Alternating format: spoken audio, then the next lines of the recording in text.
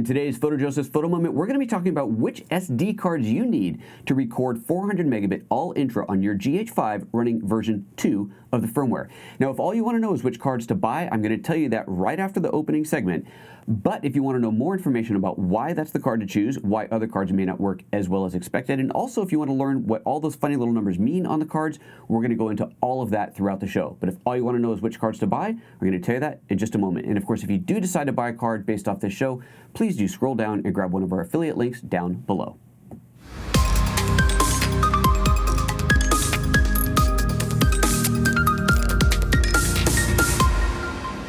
Good morning and welcome to PhotoJoseph's Photo Moment, the first almost daily live show every Monday, Wednesday, Friday, no longer every weekday morning here on YouTube at 9:30 a.m. Pacific time, talking about all things photo, video, live streaming. If it's got a camera, it's fair game. That's the way we look at it here.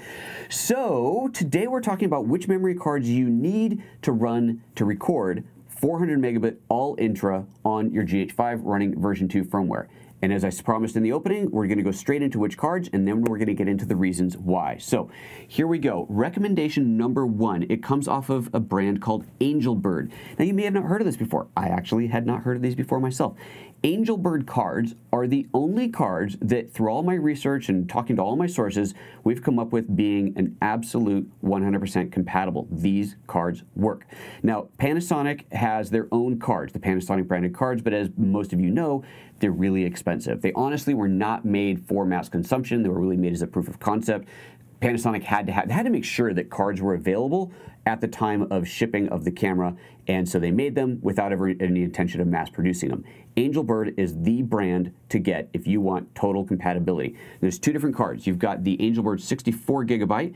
This is a V90 class card, and this is priced at $95. This is on B&H, and of course these prices may change depending on when you're watching this. They also have a 128 gigabyte version, V90, priced at $200, so basically doubling the price there. Now that is choice number one. Second choice, and I'm going to tell you why this is a second choice. Second choice is to go to the Delkin cards. Now Delkin has both V60 and V90, and we will be going into the differences later on here. The V60 though is a 60 megabyte per second, 90 means 90 megabyte per second. It's important to remember that 400 megabit is 50 megabytes. So 60 megabytes is enough. It's more than 50. You should be good. You got to add a little bit for audio, not much, and you want a little bit of overhead. So 60 technically should work, and even Panasonic says you want V60 or above, so you should be fine with the V60s. So let me run through these things, and I'm going to tell you why these are second choice. We've got 64 V60s from Delkin at $55, so we're talking almost half the price. You've got 128 gigs, V60s at $95, $96, and you've got the 256 gig V60s at $200. So again, half the price or double the capacity for the money. Delkin also makes V90 cards, so these are basically the same price as the Angel Wings that we're looking at. Did I say that right? Angelbird, not Angel Wings, sorry. And these guys are coming in at, let's go to the V90 again, basically the same price, so $90 for a 65 gig V90 from Delkin and $220 for a V90 128 gig. There is no 256 gig in the V90 from either of these manufacturers. There's one card that I found of a brand that I'd never heard of before, so I don't have any information on how good they are, so we're going to bring up that brand at the very end of the show. Now, why? One other thing about Delkin. Delkin is apparently, I can't get 100% confirmation on this, but Delkin and ProMaster are probably the same company, maybe same card, same manufacturing process. They appear to be the same. ProMaster I cannot find in the United States other than well, at least at the big stores, B&H and Amazon. I found old, like really slow cards for point-and-shoot cameras on Amazon from ProMaster. Maybe ProMaster is available in your region, so they should basically be the equivalent of the Delkins. So why are these cards, especially at V60, being half the price, not the number one choice? Because even though they record fine, when you stop recording, when you're shooting 4K 60p, when you stop recording, it can take up to 5 seconds for the file to close. Now, file closing means that everything is done writing to the card, the wrapper is completed, you have everything on the card, and you're ready to play back or to continue shooting. It can take up to 5 seconds on these cards. However, on the Angelbird cards, again, make sure I got the right Angelbird, on the Angelbird cards, it closes within a second, which is what it's supposed to do. So on the Angelbirds, the files close within a second, as they're supposed to. It should never take longer than that. On the Delkin and ProMaster cards, they're taking up to 5 seconds to close. Why is this? It points to a possible problem with the controller, and this is the important part of it. This is why these are not first choice cards. The controller may have issues. That 5-second closure is not supposed to happen. It'll still work. Your file will close fine, but you may have issues with it. So there's your recommendation. Angelbirds are first choice. The Delkin or ProMasters are your second choice, and you can save money going to the V60s on those. So that is that. So now, deep breath. Let's get into all the reasonings behind this. We're going to start by going through a card and looking at all the individual little numbers and talk about what each one of these means, talk about a bit of the history behind it, because a lot of the stuff that shows up on the cards, it's like mad science. And why are there 16 different designations on this stupid card? Just tell me if it's fast enough. So we're going to talk about all this. Incidentally, if you have questions, do post the questions in the comments here. If you're watching live, if you're not watching live, post them in the comments down below. If you're watching live, make sure you put @PhotoJoseph in front of it. That means it shows up, where'd my mouse go? That means it shows up on my screen, nice and bright and red and shiny like that. That allows me to see those comments. If you have comments, if you have questions about a specific card, save that to the end, because I'm probably going to answer your question throughout the course of this video. If you have general questions about the cards and so on, then by all means pop those in there. If you have questions that aren't related, please save those for another show. We're going to stick to the topic at hand here. All right, let me get my slides set up here, and let's do this. Wrong one. There we go, this. Excuse me. Okay, so here is a memory card. We're using the Angelbird ones here just because it's nice and clean. We're going to talk about what all these numbers mean. So first one up, this one, the 10 with a little partial circle around it. That's actually a C. Go figure. It's a C, it means class 10. Class 10 is an old designation. You're going to find this class 10 designation on basically everything. Class 10, all that means is that it can support a throughput of 10 megabytes per second. Now remember, for this 400 megabit, that's 50 megabytes per second. This is a 10 megabyte, so it's obviously 10 is nothing, but you're going to find that on pretty much every card you buy today. Why it's even still on the cards is really just a legacy thing in case someone buys a camera and it says must have C10 or better. If they find the C10 on the card that they're looking at in their local Walmart, then they know that that's going to work, and that's really the only reason it's still on there. One of the things that I can't answer is why in the world the SD conglomerate, whatever they're called, keeps changing the format. So this C10 class 10, there were class 4s and maybe 2s before that. Class 10 was a maximum.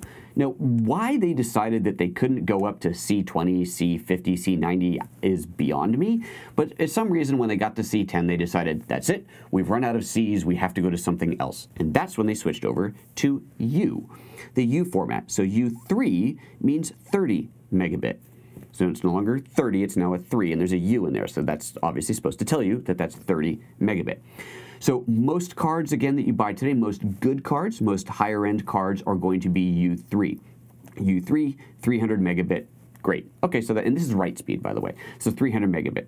Still not enough for what we're doing today, but it is certainly enough for most shooting. You can actually do 4K, 30p, standard, actually, no, I take that back. You can even do 4K 60p at the 150 megabit on there, no problem, because it 100 megabit. 100 megabit? Is that what it is? Anyway, your standard GH5, GH4, higher end setting. I only have U3 cards. That's all I've got right now. I haven't even bought any of these higher end cards, and they work fine for even 4K 60 on my GH5. So not 400 megabit, obviously. So that's what the U3 means. Next, we have V90. So again, the U class, they decided we can't go higher than U3. Why? Why not go to U9? I don't know. They've decided to change it again.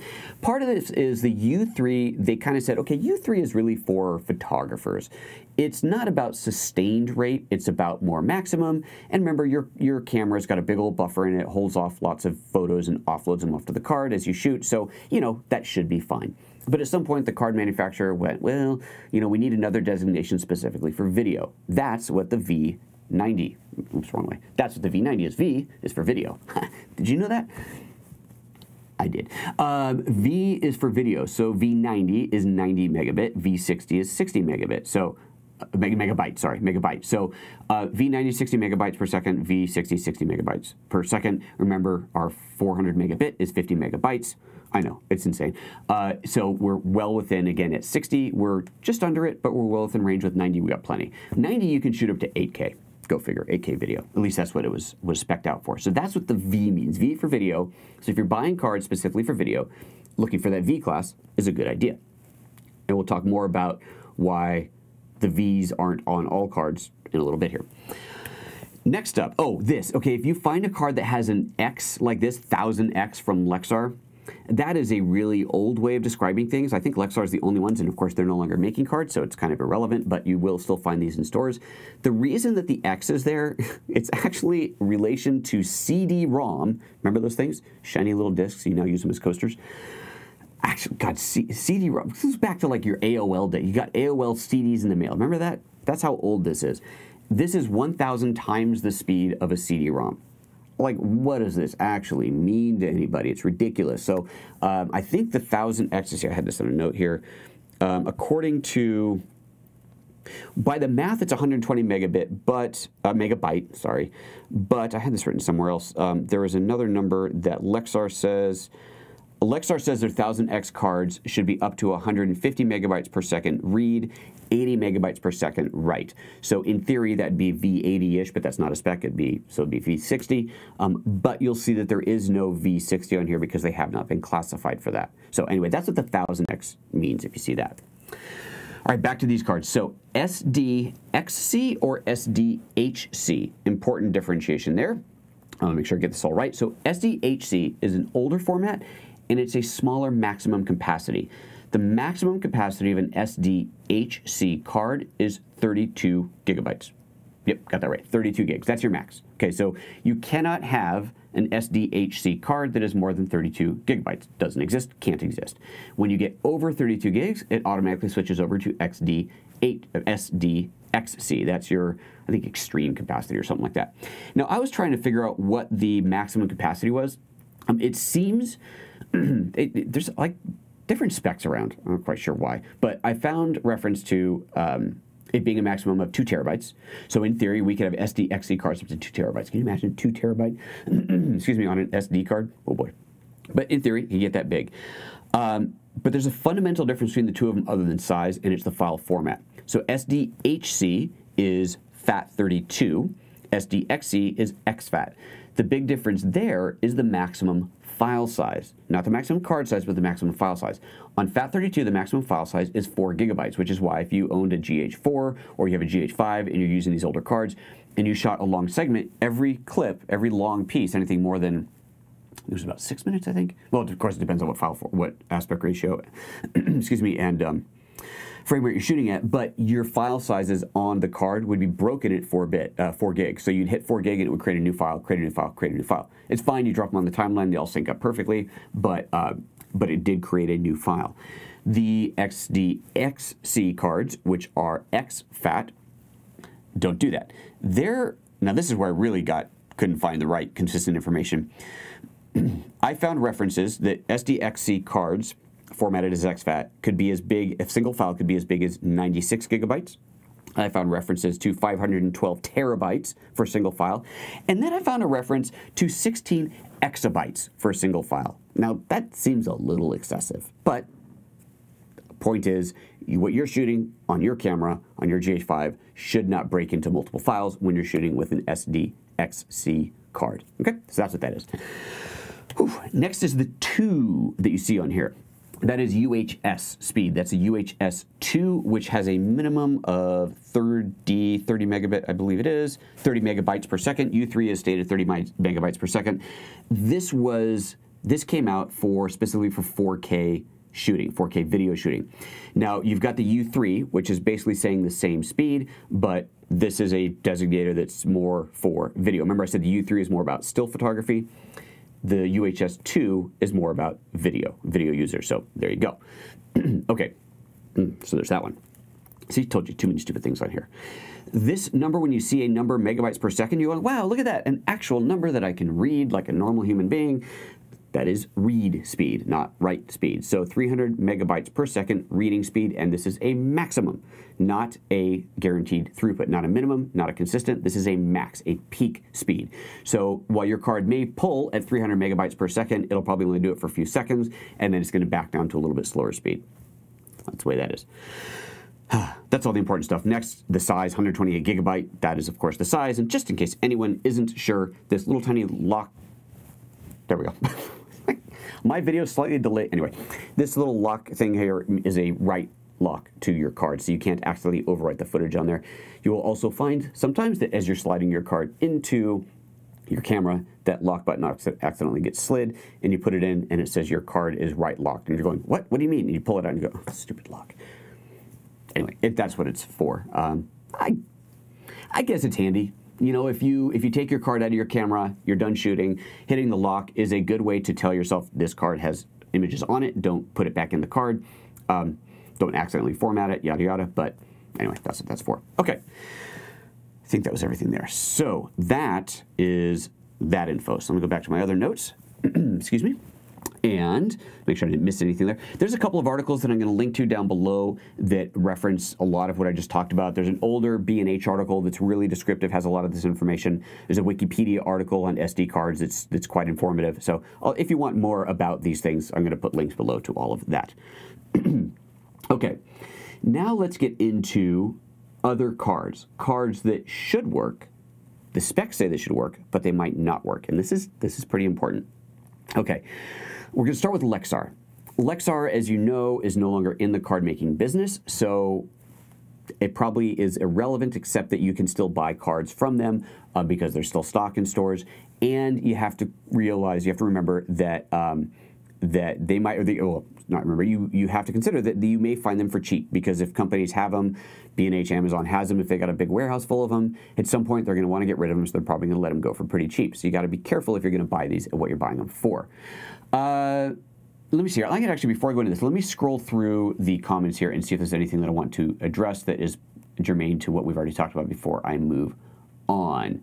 Let's see here. Even Evan Weaver, do all the new recording modes on firmware 2 work well with Mac and Premiere Pro?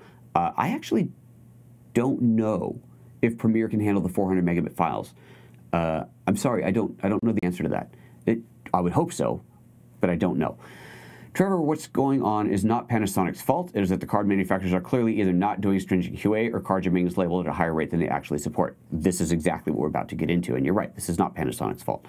Evan says 6K H.265 photo mode now works with Mac as well.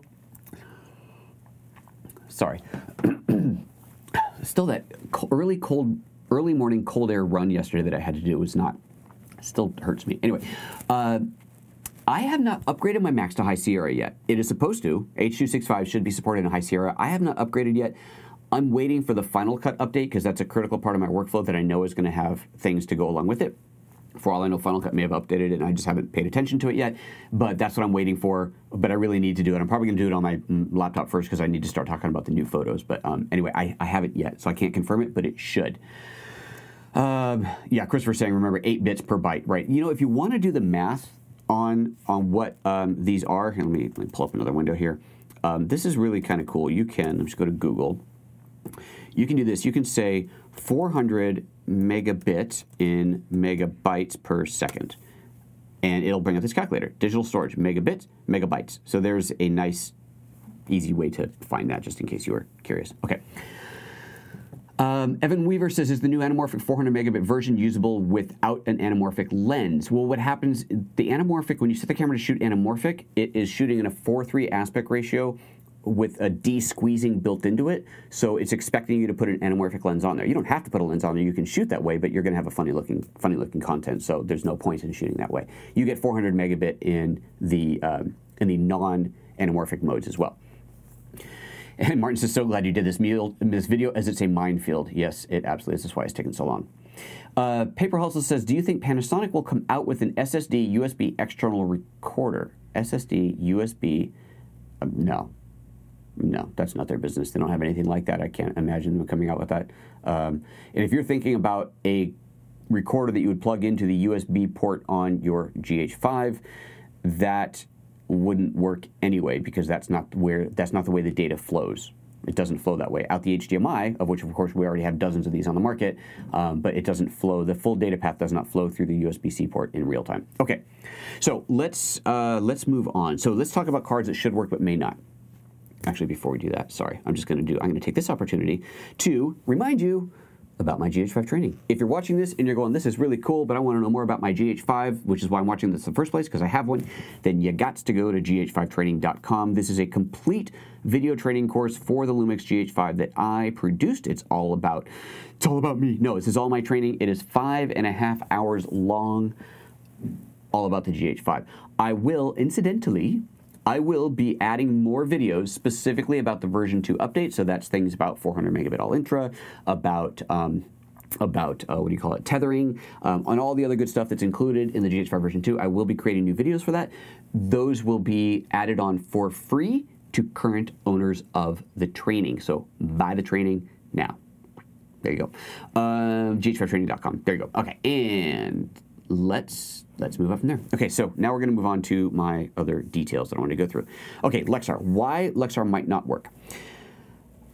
I'm just going to read a little bit of what I wrote here. It's just make sure I get through my notes right. So the UHS-II at 1000X, which we saw a little screenshot of that, should work, right? Because it's 150 megabit read, it's 80 megabyte write. It should totally work. But there were multiple revisions of the card, and Lexar never changed the packaging. So you don't know when you buy a card which one you're getting, whether you're getting Rev A, or Rev B, or Rev C. So Rev A, it had, let's see here, it didn't have, let's see, my notes say it was UHS-I to start if the camera didn't have the proper flagging. Now, I don't exactly know what that means. That's a note that I took in the middle of some conversation. Totally sure what that means, but you may only, depending on your camera, and I guess this probably isn't a problem with the GH5, but depending on your camera, you may actually only get UHS-I speeds off of the card, even though your camera is UHS-II capable. Good to know.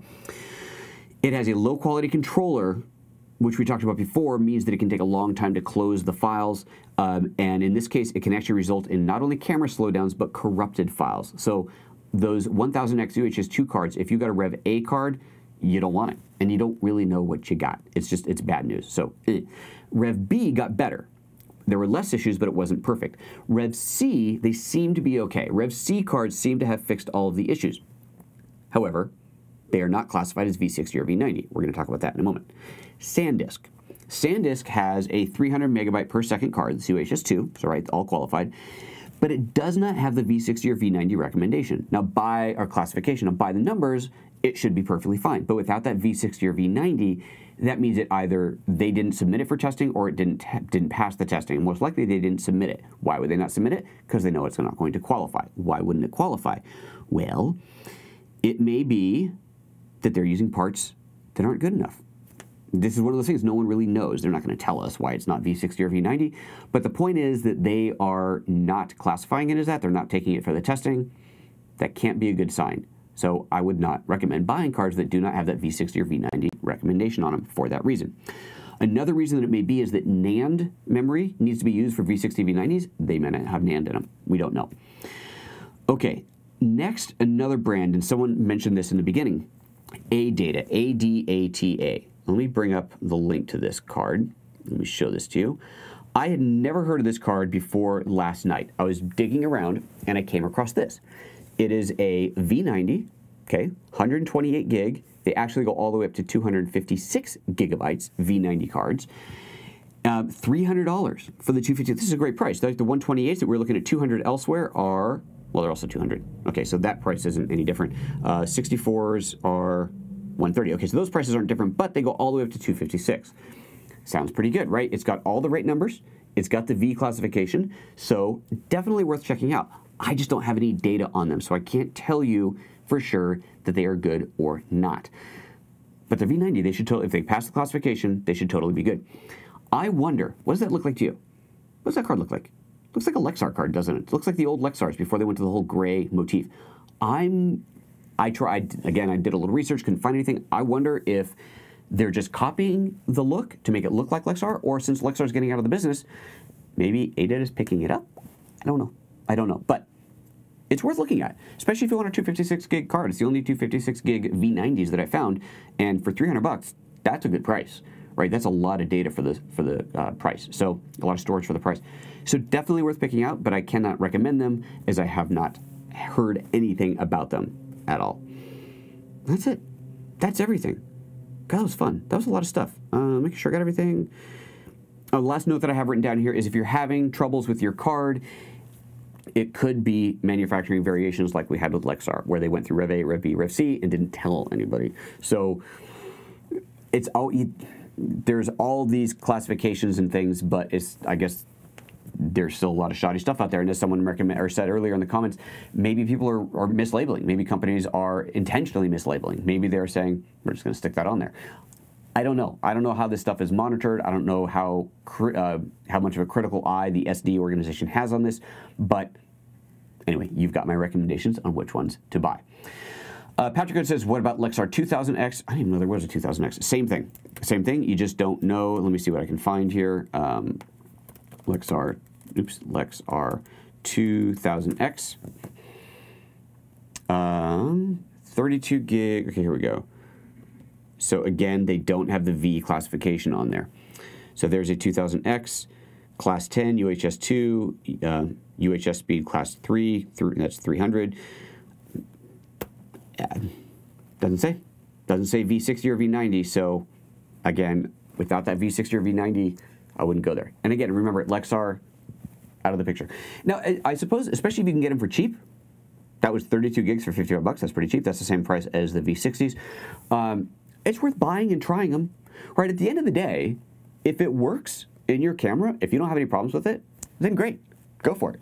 Lexar has been a great brand, right? Lexar has been a very good brand for very, very many years. So if you, it's not that I would say, aftermarket card, wouldn't rely on it, might die after a year. If the Lexar, when you get it, you format it in your GH5, you do a bunch of tests, it works perfectly fine. You don't get any drop frames, you don't get any closeout problems, you don't get any corrupt files. When you hit stop recording, you're ready to start recording again within a second. If those things happen, then by all means, use the cards. Go for it. And if they don't, return it. Keep your receipt. Make sure you do your testing within 30 days. And if it doesn't, then, well, then there's the answer to your question. All right. Let's see, anything else going on in the questions here? There were some questions that were up earlier. Make sure, let's go ahead and drop those in now. The folks who, before the show started, I told to drop their questions in later. And Trevor says, the real curiosity for me is why SanDisk has nothing in the new V60 or V90 space. Well, it makes you wonder if producing consistently high-performing media is actually more difficult than expected. Exactly. I mean, that's exactly it. They're just probably not putting as much into it. I don't know. Joshua says, DSLR Shooters channel said the 128 gig ADATA card worked well for them. Oh, excellent. Good to know. They released a video yesterday. Okay, good. Look for a video from DSLR Shooters about the 128 gig ADATA card. I don't know if it's ADATA or ADATA, AD, whatever, however it's pronounced, but the ADATA card. That's good to know. That's great. Oh, everybody says we're down on the stream. Oh, but it looks good on this end. Okay, anybody who's having issues, just refresh your browser. That often fixes things. We're reporting no issues on our end. Okay. Oh, Ryan says now it's buffering in the preview. Well, there we go. Back up, back up. Okay, good. Everybody's back. Sweet. All right, so we'll go back to the comments that were going by. So again, just in case you missed that, ADATA, DSLR Shooters apparently released a video on the 120 gig ADATA card, said they worked for them. So awesome. Thank you for that. Okay, I know one of the questions that was up, so I will just answer this. That came up in the very beginning of the show was why would anybody shoot 400 megabit all-intra in the first place? Okay, here's the first answer is quality. It's higher quality. Higher bit rate is higher quality. This is why we will often record, one of the options is to record to an external device like the Ninja Inferno, to record straight to ProRes, which is, I think, 800 megabit. I think that's right. I think it's 800 megabit. So significantly higher than the internal 100 megabit that we used to have, and still twice as high as the 400 megabit internal that we have now. That's your bit rate. So more data per second means better quality, less compression, less artifacting, less chunking. As you're probably seeing right now in this YouTube video, the gray background behind me might have a little bit of pixeling in there. The subtle gradients don't handle up so well at low bit rates. That's the kind of thing that you see in the lower bitrate. So as you get higher bitrate, that goes away. Also, as things change. So one of the, this goes back like 120 years, but one of the early demos that you might recall, I used to work at Apple. I was at Apple when we introduced ProRes.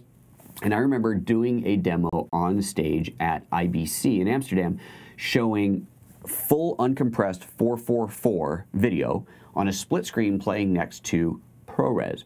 And the video that we used was a ticker tape view, like a long lens down a street alley with a ticker tape thing going on. So thousands and thousands and thousands of little pieces of colored paper flying all over the screen.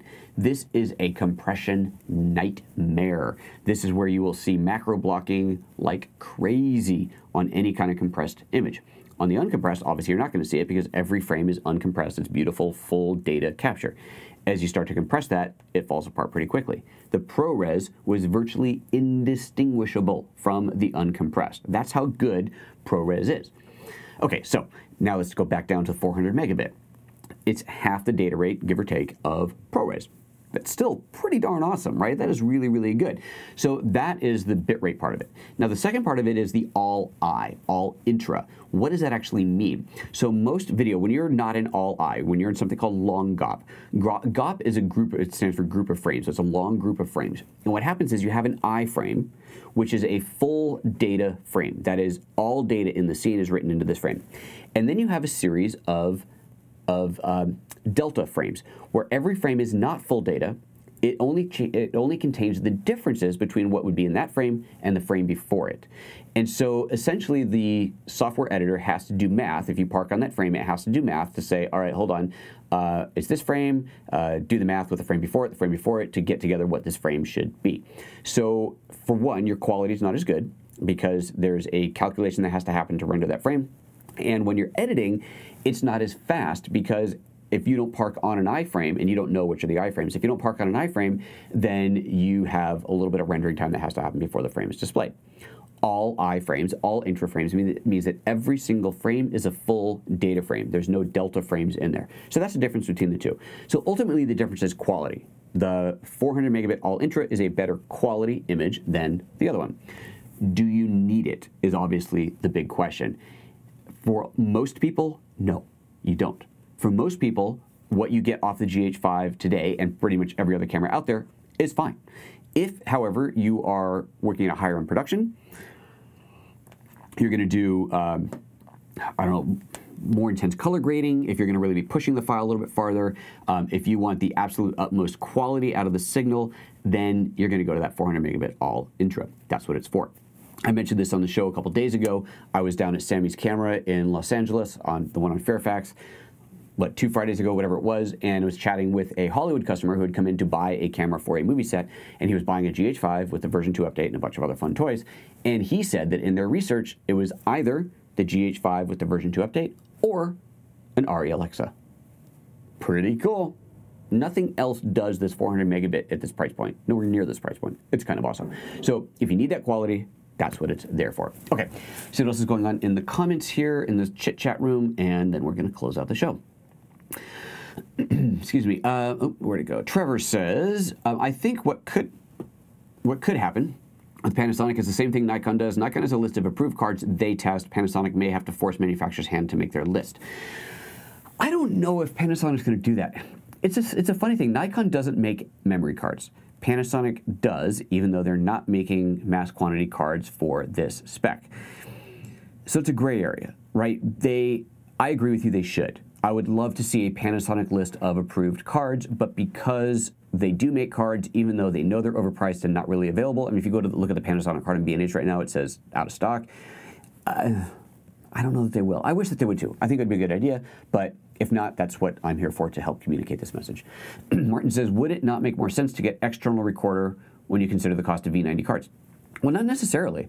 I mean, an external recorder, there's a lot of other things that go into that. First of all, well, there's the cost of the recorder, and then the cost of the SSD drives, right? You got to get a bunch of these things, which aren't cheap. The amount of data that you're capturing goes up quite a bit, right? The files on these are a lot larger. Therefore, you need a lot more storage space on the back end just to record your files. Every show that I do here, I record to one of these as my backup. It comes off, an hour-long show is upwards of 100 gigs, right? right? That adds up quick. It's half a terabyte a week. So I don't store those. I archive them. I down-res them to an MP4 file for archival purposes.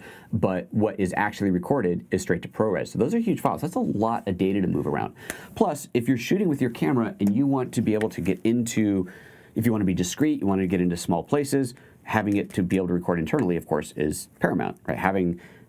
If you have a monitor on top of it, you kind of need a cage. You don't really want to mount the monitor on the hot shoe. It's a bit much to put on the hot shoe, so you got a cage, and you got a monitor, and it's more gear, which you could get to a point where you've added so much gear, you're going, wait, what was the advantage of shooting with a small camera again? So, one of those things to consider. Excuse me. WC Images, I have 4 of the Lexar 2000X working fine at 400 megabit with both slots populated. Excellent. Thank you, WC Images, for sharing that information. So there you go, first-hand information of success with those 2000X cards. Christopher Pepe says, if you ever shoot interviews at a desk with a window behind you, you need 422 and Vlog to get the detail out of the window. Oh yeah, absolutely. Yeah, that's because you're getting a really expanded dynamic range. Unless you're going to really light the heck out of your subject, which would be the other solution to that, put enough light on your subject that there's as much light on them as there is on the outdoors. It's just like shooting HDR photography. You have to expose for the sun. So you can't control the sun, so you expose for that and then add enough light to your subject to match. But if you can't do that, then shooting in Vlog at 422 is the way to go. Thank you for sharing that, Christopher. Joshua says, more data per second with 400 megabits, but it isn't negated by the fact that every frame is a keyframe. Not negated by it. Sure, it's great for lots of motion, but is it good for minimal motion videos? Is it good for minimal motion? That's a fair question. Would you see a benefit? I think you'd still see a quality benefit in the image. I think so. That's a good question, though. That is a fair question. Worth testing. I'm probably not going to test that, but that's worth looking at. Joshua says, I would like a long GOP 400 megabit. Wouldn't that improve quality for videos without much motion? That's a very, very good question. I don't know. Potentially, but I don't know. I like it. I like the question, though. Keep asking questions. Ask people who are smarter than me, though. Evan Weaver says, if I'm not worried about the 5-second render mode after shooting with the Delkin SD cards at 400 megabit, are there any other cons?